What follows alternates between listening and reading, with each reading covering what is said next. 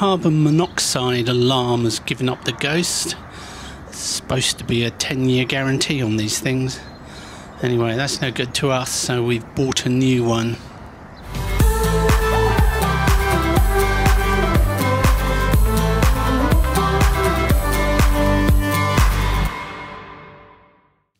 It's the 12th of January 2022 and we're back out for a couple of days in the van. Someone asked me why are the videos posted so late, and the simple answer to that is because I've given up editing whilst on a trip. I mostly enjoy filming, but it's editing where the real workload exists. And if you're going to keep on top of it, you have to do that almost every day, which can take an awful lot of fun out of a trip. Is it mist or is it smoke? I think it's smoke. Like smoke. Yeah. Quick, let's shut this off. The other problem was that if I'm doing all the filming and doing all the editing, well, Carol has to do all the driving and all the cooking, because there simply isn't enough time in a day to share it out fairly. So there came a point in our travels when I just thought enough was enough, and I made the decision not to do editing on the road. And all I can say is it's absolutely transformed the enjoyment we get out of these trips.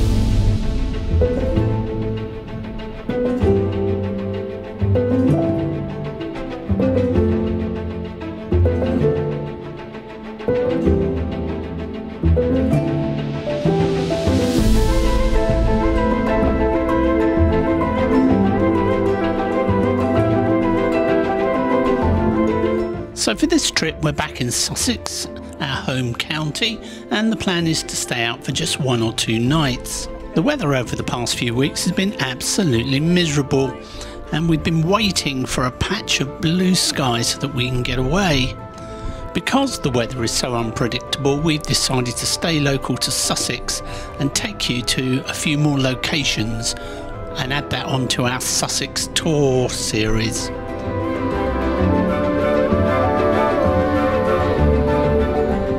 Just coming into the village of Amberley, where there's an old museum and a lovely spot by the river.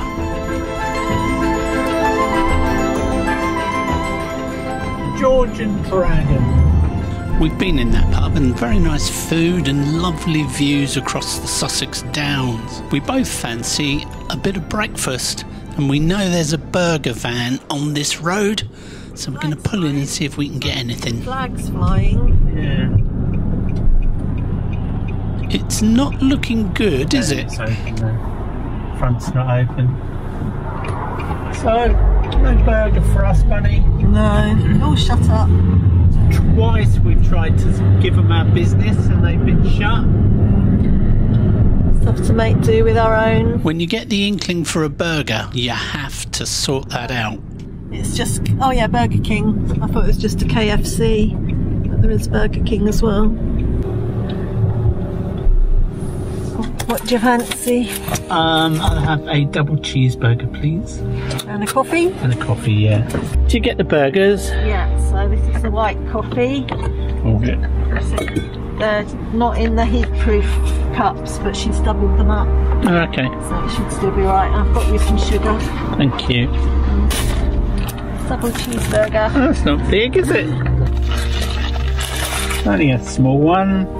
Yummy.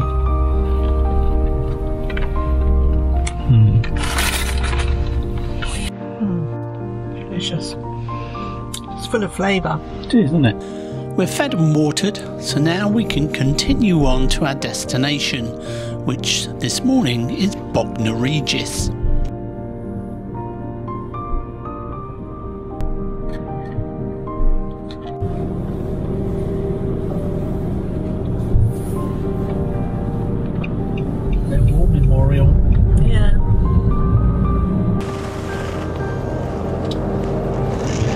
I don't think it's a good idea stopping to let someone cross on a roundabout. Well, it's the new rules now. If you're entering into a road and there's someone waiting to cross, you've got to give way. I tell you what, it's a recipe for disaster then, because the transit behind me nearly went right up my backside then. That would not have been good. That would have been a poor start.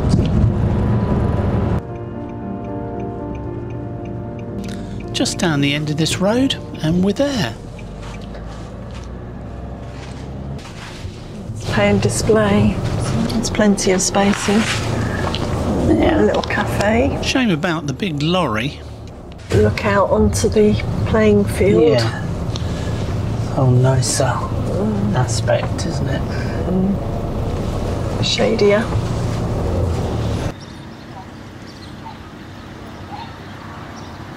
We're currently in West Park, Bognor Regis, and we've come for a walk along the beach.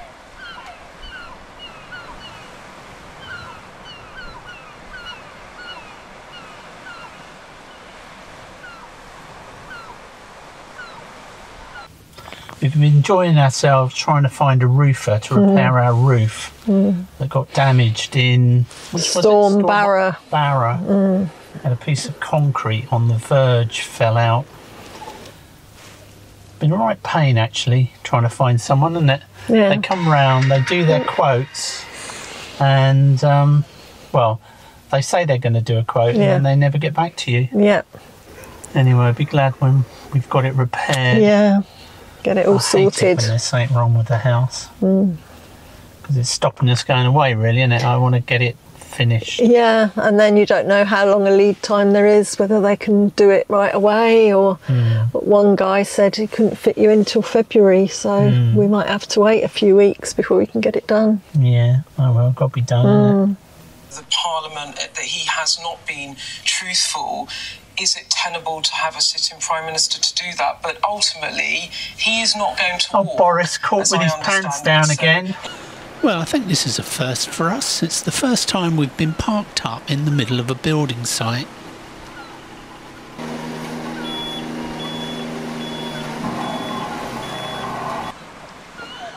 It's lovely with the sun, isn't it? Yeah, it's so warm as well. Normally on a clear day it's really cold. Oh, hiya. This is a viewer of the channel, and he was about to tell us all about something that's really worth seeing on the beach. But unfortunately, everything went pear-shaped here, and we lost all the sound on all of the clips. We just met a really nice guy called Ian, who was telling us all about a section of the Mulberry Harbour, which is down on the beach here. And if you're watching this, Ian, big apologies, mate, because none of that footage that I took came out. When we met you, we were just having a nightmare with our microphones and this camera. And sadly, we didn't get it right. And we've had to go back to the van and swap microphones because the ones we had weren't working. Yeah. So hopefully these ones will be okay now.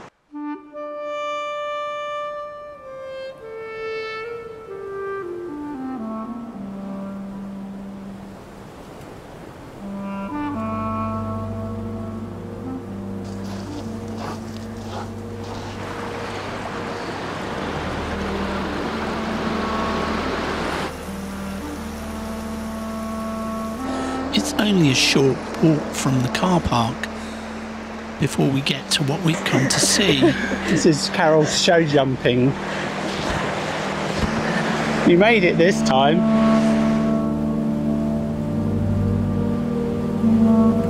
And there it is, laying on the beach. On the shore between Bognor Regis and Aldwick lies the remains of a floating pontoon. Vital to the success of the D-Day invasions, the Allied forces had to create a floating harbour. It was built in sections that could be floated across the channel and then finally sunk into place.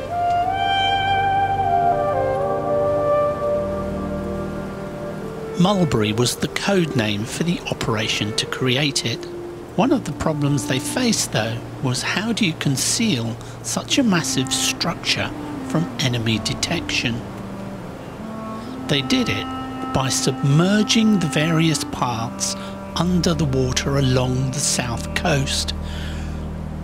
This particular section, a beetle pontoon, intended to form part of a roadway, and it broke free during a storm on the 4th of June 1944. Unfortunately, the section was considered unrecoverable and was abandoned, so it failed to make it across the channel. The storm washed it up onto the beach, where it's lain ever since.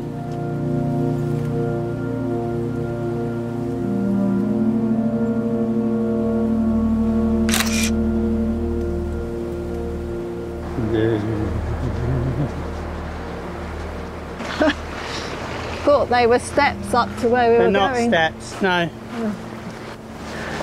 So this plaque's a tribute to Lieutenant Walter Pryor, who was killed here while immunising a mine, aged 23.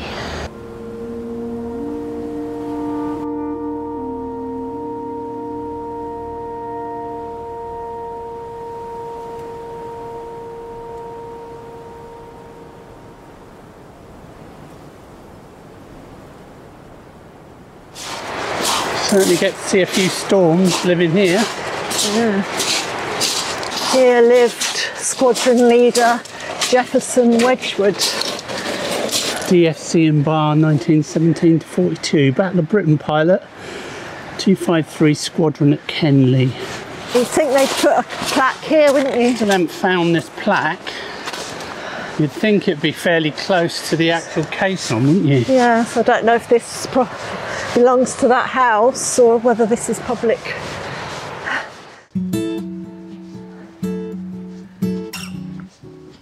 We never did find the plaque, so if you do know there is one and where it is, please let us know in the comments.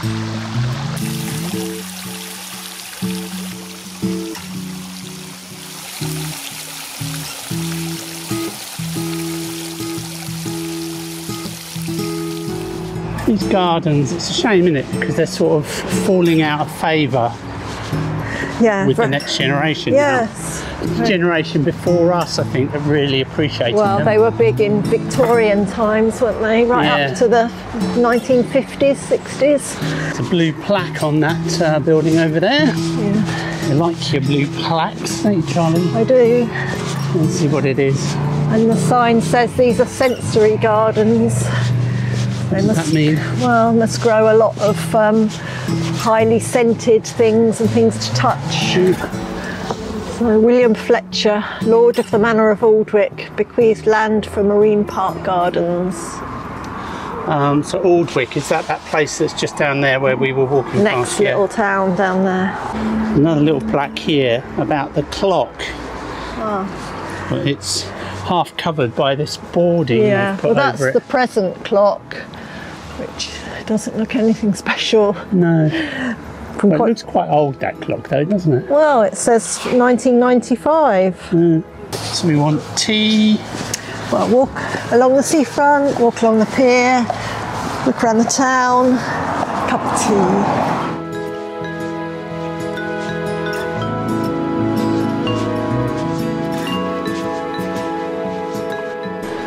So where does this term Bognor come from then?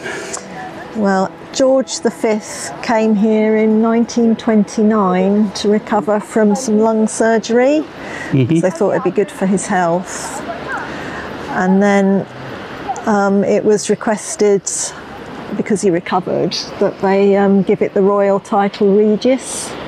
Oh, right, So one story is that when he was petitioned to give it the royal title, he said, "Oh, bugger Bognor." Oh, really? That's one story. Don't know if that's true. Yeah. And then the other one is that when he was dying on his deathbed, or getting near to dying, they thought he should come back here because it had helped him recover previously. And he's meant to have then said, "Oh, bugger Bognor."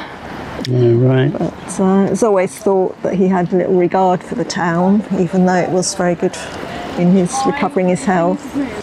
They got some nice modern public loos here. Free.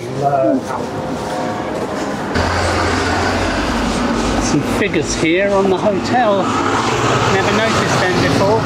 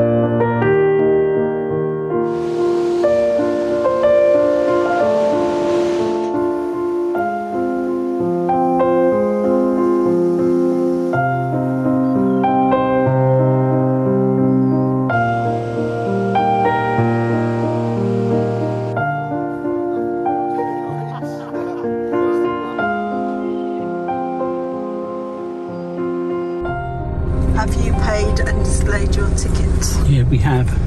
And we're using a peg these days.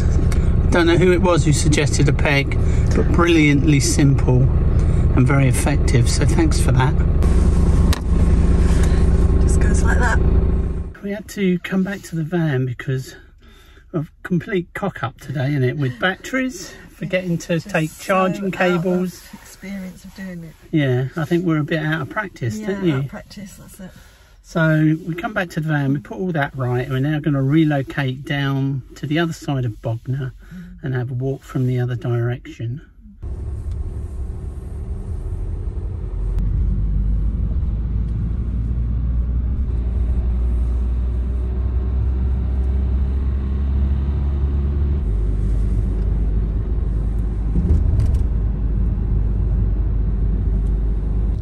We're down at the eastern end of the seafront here, right next to Butlins, a large holiday camp that has been here many years. A week's holiday for a week's wages. That was the selling point of this place. Forever I'll live, forever I'll try. Forever I'll run, forever I'll die. Forever this heart, forever my soul. Forever I'll be, forever unknown. Days and nights, skin and bone.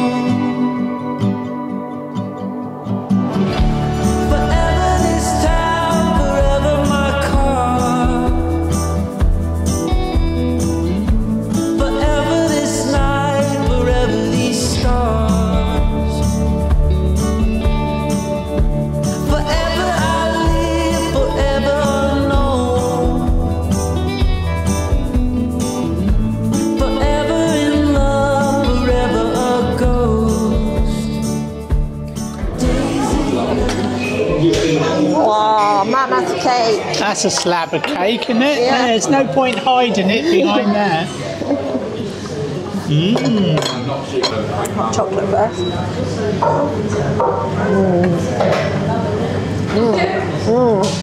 Is that nice? Chocolatey. Now try your cake, see how that is. It's carrot cake, so it's healthy. Now that's what you call a slice of cake, isn't it? Yeah.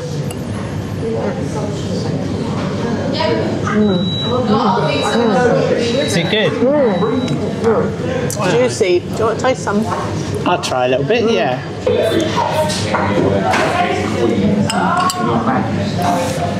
Orangey and carrot. It's orange. Yeah. Not my favourite. Well, after that we decided to walk it off, up the town, having a brief look in the shops. The British High Street is dominated by charity shops these days. Punch and Judy. I like these old buildings where the top juts out over the bottom. Too righty. Look at that old building there, AD 1899. Yeah. It's pretty. They've got some really nice buildings, haven't they? Yeah, never really I wonder if realised. this is the town hall. Looks like it used to be. Yes, it says there, Bognor Regis Town Hall. The Regis There's Town a blue Hall. plaque. Let's go and have a look, but don't get run over. Yeah. Built Charles in 1929. Cowell's Voicey, 1889 to 1981, nationally renowned architect. Is that a plaque to King George V? Oh, like you were saying, As I said, bequeathed the title of Regis. after convalescing here in 1929. Hey, let's get going. Our car park's about to run out, isn't it? By the time we reached the car, it really started to get dark.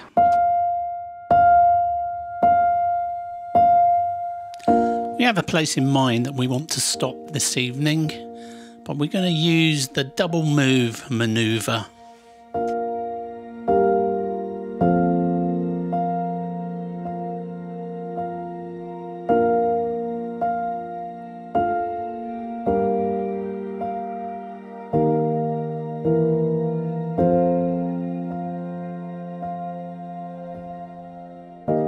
So I imagine you're all wondering, what the heck am I talking about? Well, the double move manoeuvre is used when you want to park somewhere where you're not really supposed to be parking.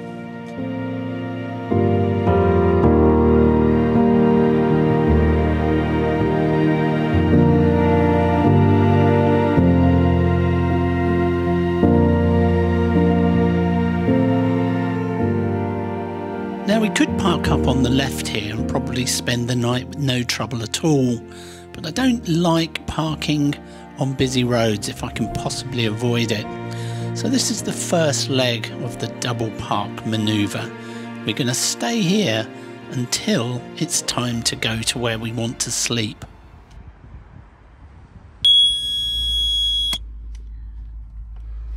Okay, so we know it works. I should hope so. How much was it? £16. Mm-hmm.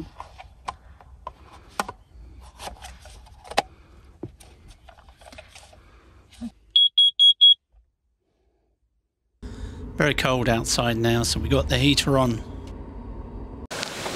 Okay, Charlie, what you cooking? Okay, we're just going to have simple soup and French bread. Lovely. Got this. Taste the difference from Sainsbury's Jamaican jerk style chicken soup. That'll soon be warmed up. Okay. Are we ready? That's thick soup. It's nice. Very tasty, Charlie. Yeah, I like this one. It's quite spicy. Yeah. It's got rice in it and like kidney beans and peppers. Lovely. Nice. Yeah, it's really nice, isn't it? So nice and thick. Thank you. Do you hear that? That's the sound of me forgetting to turn the microphone on. Well, we've had a good time just resting up here, but now we're going to have to get the van shipshape because tonight we're going to be doing stealth camping. For those who may be about to hit the keys telling us it's impossible to be stealthy in a red camper van, just hold on. It's not about hiding the van, it's just about hiding that we're sleeping in the van.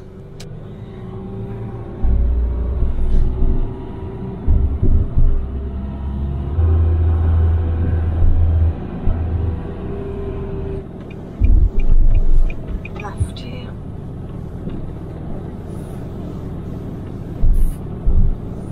We're all in our sleeping spot, aren't we, Charlie?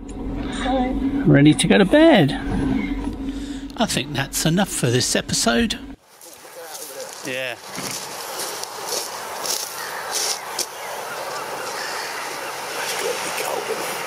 Oh, they're all in wetsuits, aren't they? So yeah, but it'd still be cold, wouldn't it? Waiting for the sunrise.